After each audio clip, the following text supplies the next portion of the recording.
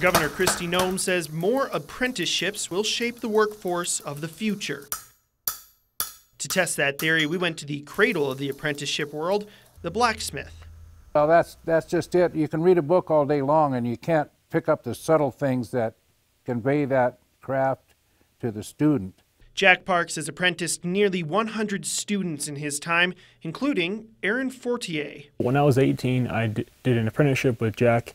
It was the first of its kind, so we had to fill out an application with the state, and we got funded by a grant.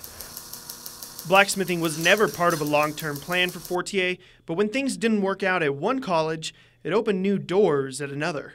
When I was at state, I decided not to pursue their physics program, and I thought, well, what am I going to do?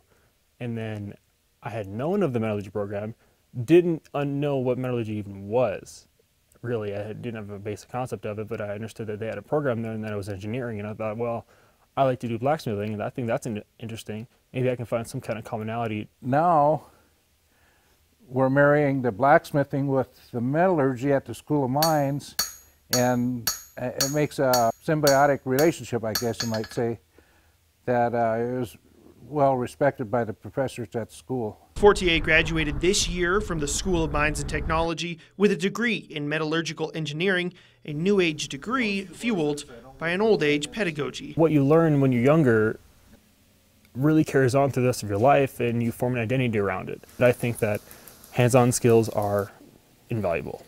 Nick Reagan, Coda Territory News.